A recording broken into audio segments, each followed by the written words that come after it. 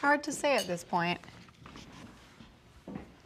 She was always a sweet child. As a lemon. Then at boarding school, she fell in with the wrong crowd.